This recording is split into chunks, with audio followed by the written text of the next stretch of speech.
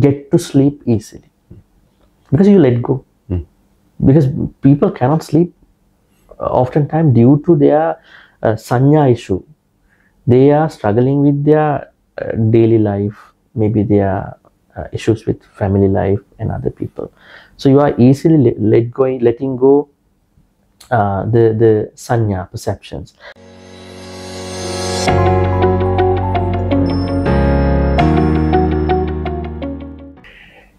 According to the Buddha, 3 out of the 11 benefits of practicing metta are connected with sleep. You sleep well, you're awakened, refreshed, and you don't have bad dreams. Why are the benefits connected with sleep listed first ahead of the other benefits of metta?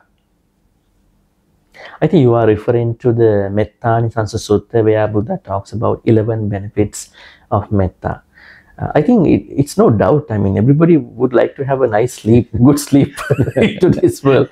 Some people even go into insomnia and they take sleeping pills. I think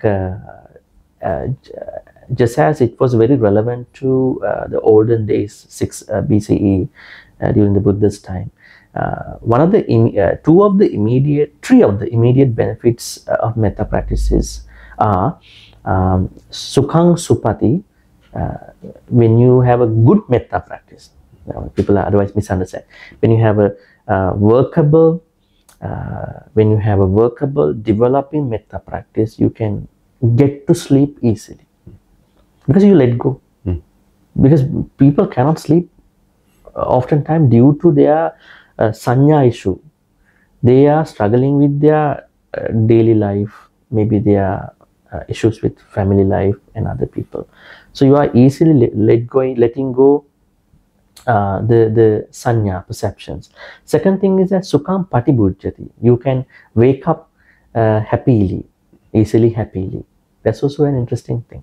Not that something happened to you early in the morning. Third is na papakang supinam passati. You are not going to see any bad dreams. So these are the first immediate benefits. If you look at the other 8 benefits, they are more coming from other people.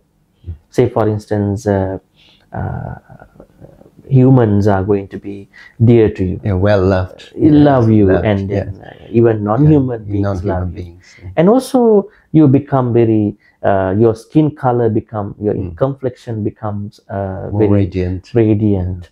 And not even that, finally it says you are not meeting with any accident, attacks, and finally the Buddha says, asammulho kalang karoti. You are going to die mindfully. So I think these are very multifaceted benefits of the metta practice. But initially, Buddha said they are really helping you to have a good sleep.